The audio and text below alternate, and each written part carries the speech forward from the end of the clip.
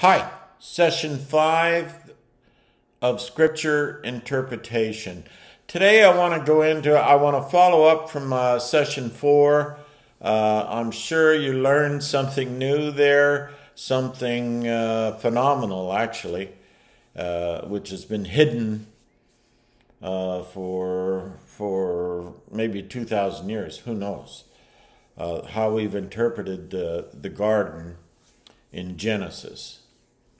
Now, to review what we taught last time, that is symbolic language there in the garden with Adam and Eve. It's actually teaching us how to go into the Word of God. Remember, the garden is the Word of God. It is the Bible. It is Scripture. I think I've made my point. The tree of the knowledge of good and evil that Adam and Eve were told, don't eat of that tree, surely you'll die. And that, we know, is the law. It's in the garden. It's in the Scriptures. It's in the Old Testament. And if we're not careful, we can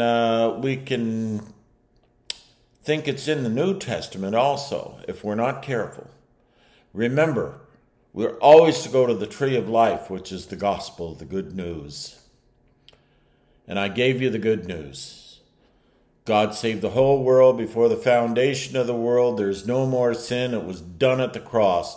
Jesus Christ, his last 3 words were, "It is finished." Sin was finished. But it was not finished in the Christian Babylonian church.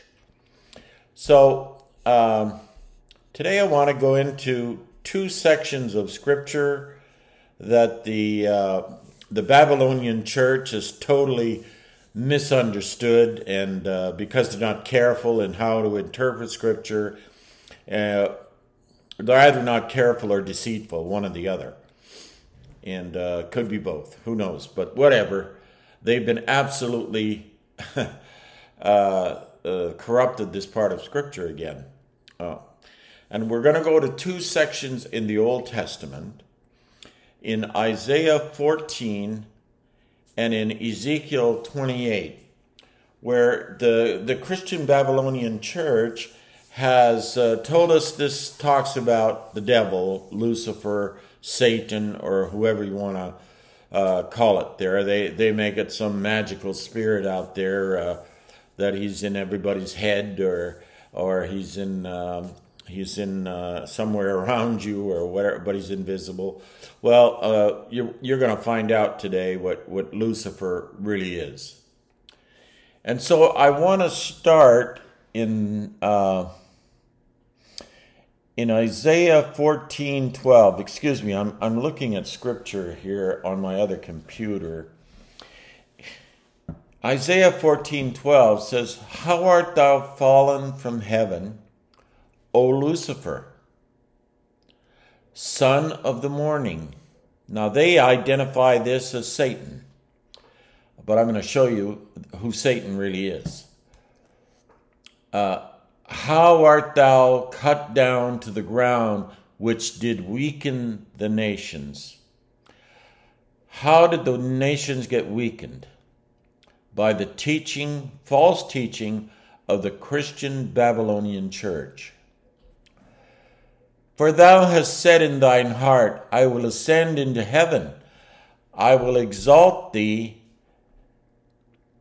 I will exalt my throne above the stars of God. I will sit also upon the mount of the congregation in the sides of the north. Sitting in the congregation. Who's he talking about? Well, we're going to find out. I will ascend above the heights of the clouds. Remember what they said in Genesis there? You'll know good and evil. You'll be like God. So this is what he's talking about here. I will ascend above the heights of the clouds. I will be like the Most High. Wow, like the Most High. Yet thou shalt be brought down to hell, to the sides of the pit. They that see thee shall narrowly look upon thee and consider thee, saying, listen to me very carefully here, is this the man? Here we identify Lucifer as a man. And I say that man is your preacher, who's preaching a false gospel in the Christian Babylonian church. Is this the man that made the earth tremble, that did shake kingdoms? Wow, they're wondering, is this the guy we were worried about? This is Satan? Yeah. The children of the devil, Lucifer, Satan, whatever you want to call it, is in every pulpit in the Christian church. There you have Satan. Satan is not some magical thing out there. He does his work right in the Christian church. That's where he works. That made the world as a wilderness. Yes, the Christian church has made the world a wilderness. Okay, and I'm going to finish there for Isaiah chapter 14. Now I'm going to go to Ezekiel chapter 28, where the church uses this as Satan also. Let me get my Bible here, and we'll get right to it. I'll start in verse 2. Son of man, say unto the prince of Tyrus. Now, prince means leader of the Christian church, actually, in your church, elder, whatever, preacher, pastor, whatever you want to call it. Son of man, say unto the prince of Tyrus, thus saith the Lord God, because thine heart is lifted up, because you've gone to the law, and you're using the law to destroy the people. Because thine heart is lifted up, and thou hast said, I am as God. I sit in the seat of God, in the midst of the seat, yet thou art a man. Now the church uses this as saying that the prince of Tyrus is the devil, is Satan himself. Well, we know who the devil is. We know who Satan is. We know who Lucifer is. He's in your pulpit. That's where he is. That's where he does his best work. That's where he likes to be. It looks good up there. That church looks good with that beautiful parking lot, beautiful building, pristine. Looks good. But is dead men's bones. Thou art a man and not God. Though thou set thine heart as the heart of God. They've made themselves God there in those pulpits, destroying the people, pounding poison into them, making them feel guilty by taking them to the law, to the tree of the knowledge of good and evil. Now you know who Prince Tyrus is. He's just a man. He's a preacher. That's who the devil is. That's who Satan is. That's who children of the devil are. That's who, Jesus called them snakes.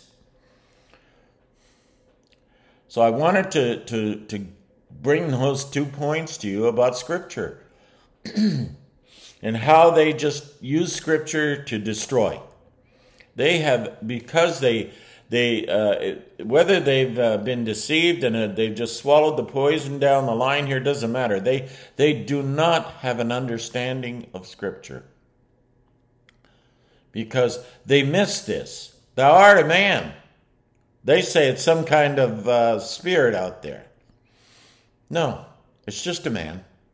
It's just your preacher. It's just your pastor. That's who it is.